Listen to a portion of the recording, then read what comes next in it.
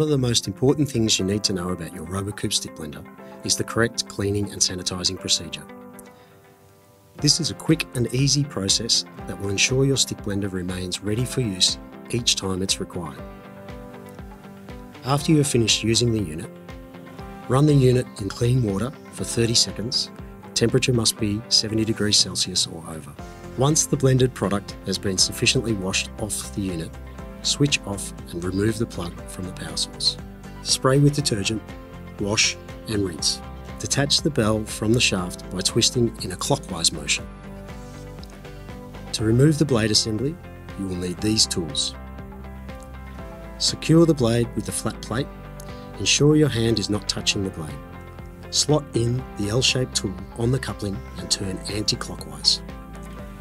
Once loosened, the bell and blade assembly will detach into 3 pieces. Remove the foot seal from the shaft by pinching and rolling it down.